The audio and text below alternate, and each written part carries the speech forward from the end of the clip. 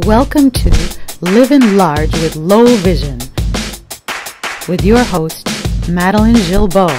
Today we're demonstrating an electronic reading aid by Mattingly Low Vision. It's a device that you use as you would use a mouse. You would hook it up to your computer and put it over an image or text that you wish to display on your screen. You would use this device because the text is too small for you to read without an adaptive piece of equipment. So it can be magnified on the screen for you.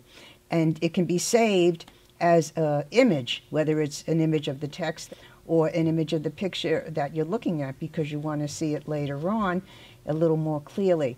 This device does color contrast, it does the natural image, and it does the white background and the black text. You can magnify it to different levels, which is very helpful because the text, you could really see it very clearly, and you merely roll your mouse over it.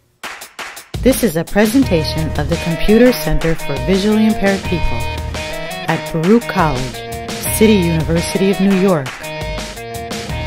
If you are interested in more information about our classes and events, call us at 646-312-1420 or visit us on the web at www.baruch.cuny.edu/ccvip. Ciao for now.